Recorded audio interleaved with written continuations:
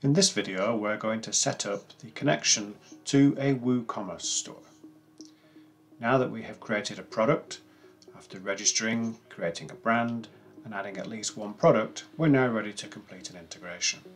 Go to the integrations page, select WooCommerce and connect My Store.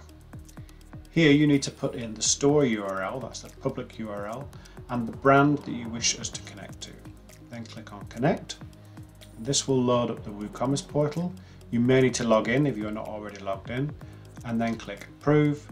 This will complete the connection between GoCustom Clothing and your store. And you can see here now that you get this green message when this has been achieved. Now, to connect a product, we go to the product that we previously created and we select Export. This brings us back to the product window where we can put various information in before exporting.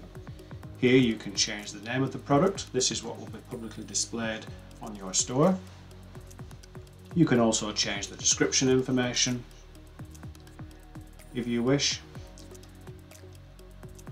Select the brand which we're connecting it to, and if you want to have the label or not, choose to change the label. This, of course, remember, changes the price. You can put in here your selling price and choose whether this item will be published by default or unpublished. If you untick this, it won't be published on your site, just connected to it.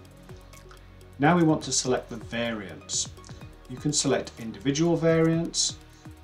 You can select all variants of a certain size with all colours. You can remove variants by selecting them. You can also add all variants of a certain colour, all sizes of those. So you can create whatever combination of variants of the products that you wish. What we'll do here, you see we can add all variants, and this now creates every single variant. It's unlikely that you'll want to sell every colour with your brand, so only select the variants which you actually need to connect.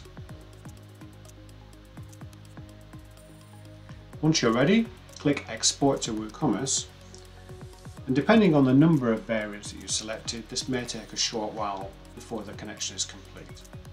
Once it's finished, it will tell you can view your products on WooCommerce, and this will immediately take you to the live view that the customer would see on your site. You can see here all the variants have been created automatically with the graphic included.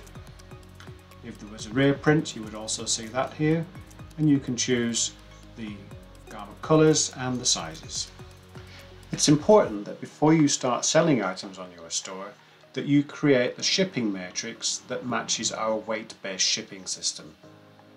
You'll find more about this in the associated help files.